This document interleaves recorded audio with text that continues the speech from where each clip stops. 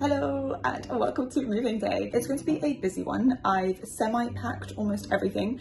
To be honest, I actually did start packing in good time about a week ago, but I ran out of boxes now and I didn't know what to leave and what to take in the interim, so it's a bit of a hectic mess behind me and around me, but hopefully I'll try to kind of pack the rest of my stuff in like random bags like this, and hopefully I will get everything sorted today. And I still don't have the house keys, so I need to run over to pick up the house keys at some point soon and then rush right back because I have a meeting which I forgot to reschedule, so I'll have to do that today.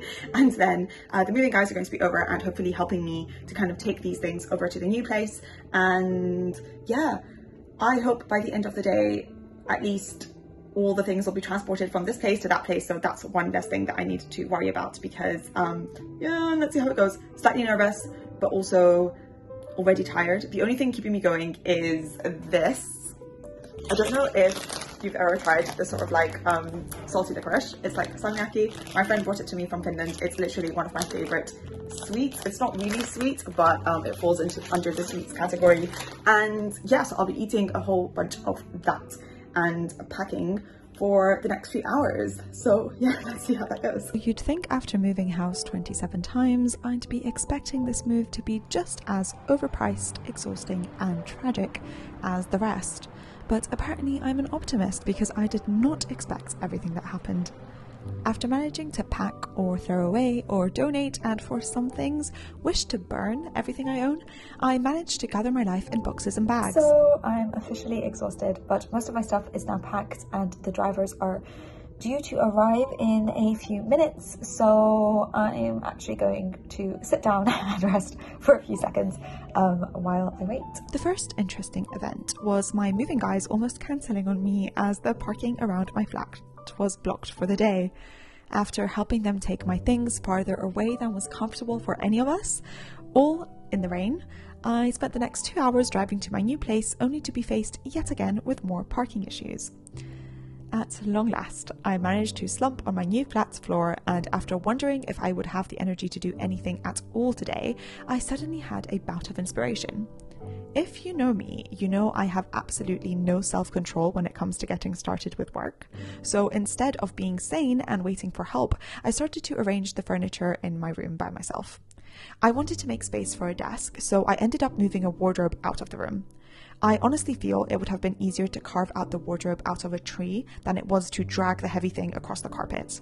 Fighting friction and gravity for the better part of 2 hours, I did manage to finally take the wardrobe where I wanted it to be, and as soon as my adrenaline ran out, I realised I'd given myself some beautiful bruises all over my knees. Fabulous. Being given a fresh chance to just stop there, I of course didn't take it and went straight ahead and moved my bed into its new place, now having a completely empty room ready for all the furniture I currently don't have. Well, I'm absolutely dying. that was an adventure.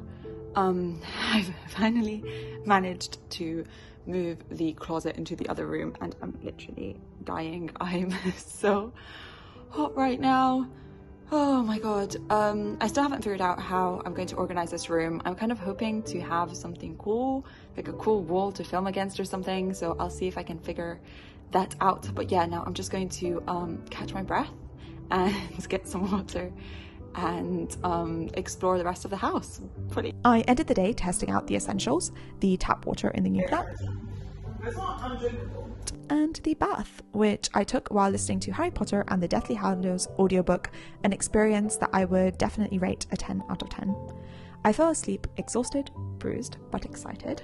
I'm planning on shopping for plants, a desk and food, all in that order of importance tomorrow. The next day, I went to IKEA with my flatmate and spent more than I'd like to admit on plants and essentials, and came back home to play Bob the Builder again with my new shelves, chair and new standing desk, all while I sobbed profoundly to Dobby and Fred's death. Spoiler alert, sorry. I've wanted one for the longest time because I aspire to be less lazy when I'm just in front of my computer all day.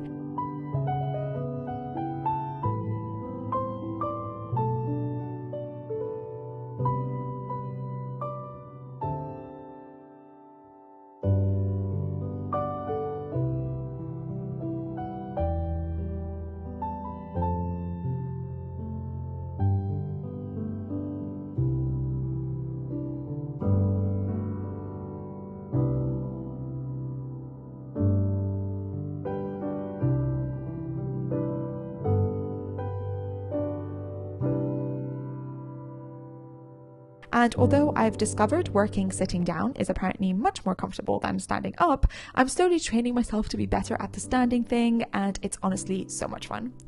What is not fun, however, is not having internet. We've had connection issues which are still not resolved, and so it took me over 6 hours to upload my previous YouTube video, and I've been forced to take an involuntary hit on my efficiency in having fun online, working, and managing to actually stay on Zoom calls throughout. It's been a good excuse, however, to just go out and explore the area, which is much cleaner and spacious than where I last lived, minus the lovely views from my bedroom though. Let me know if you fancy a flat tour at some point, but in the meantime, see you with hopefully a better internet connection when it's here. Bye!